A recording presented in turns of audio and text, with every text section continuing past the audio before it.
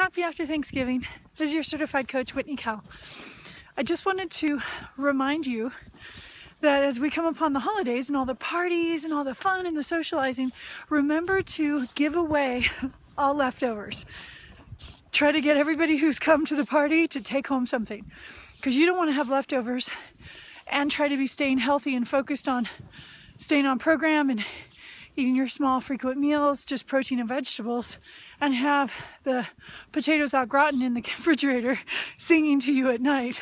So if you can get those out of the house, I'm telling you, after a few years of doing it, it becomes a habit. And when you stay healthy and you don't have to set a New Year's resolution on January 1st, it becomes worth the effort.